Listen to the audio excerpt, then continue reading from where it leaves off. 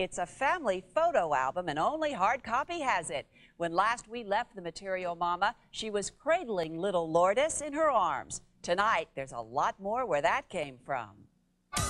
She is the golden girl of glitz, but not anymore. Hard copy has the first glimpse of the new Madonna, Madonna the mother.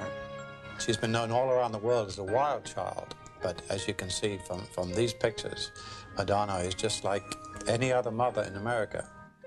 These exclusive pictures reveal private moments, a daily diary of the superstar turned mom behind the walls of her well-guarded LA estate days after leaving the hospital. Here, Madonna takes one of her first strolls with the baby. When you look at this video, there's no choreography, there's no airbrushing, there's no staging. It's just mom and pop. When Madonna is not holding her baby, her nanny is. Not Papa Carlos, who, as you can see, may be more at ease fetching the morning paper in his shorts than changing diapers. And Mama doesn't look too happy about that.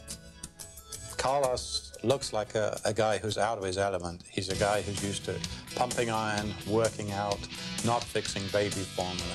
These days, the maternal girl needs all the help she can get. Rock and roll is no education for motherhood.